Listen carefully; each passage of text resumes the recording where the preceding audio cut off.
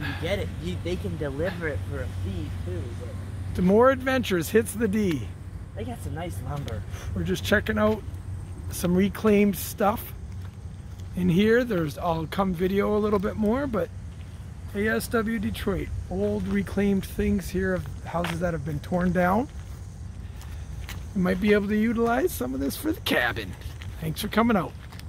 All sorts of lumber, all reclaimed old lumber in this place. Very interesting. There's good deals on old oak stuff. Some of these things are old from Corktown, they tell me. Either way, we'll reutilize some of this. Oh yeah? Yeah. So this is the salvage yard. Lots of lumber, brick. We might be able to use some of those 2x6s and stuff, but all in all, it was a nice little visit here at AWS. Yep. Okay. No, ASW. ASW? Okay. All right. Thanks for coming out, guys. Little visit to the hood.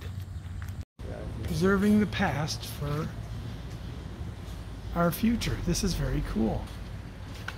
So I do like all the things that we could possibly get. There are a lot of antique stuff here, but I think we might be able to get something here for the future. We get from cabinets, all resalvaged stuff, Greek cabin stuff. What? Those cabinets are 30%. Oh, they got cool little ladders, 4-foot ladders, but they're brand new. They must have got a deal on them. They just want to get rid of them. 30%. 35 bucks.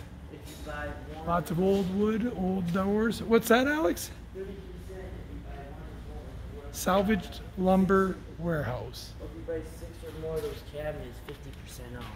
So you're paying like Oh. 15 bucks a cabinet.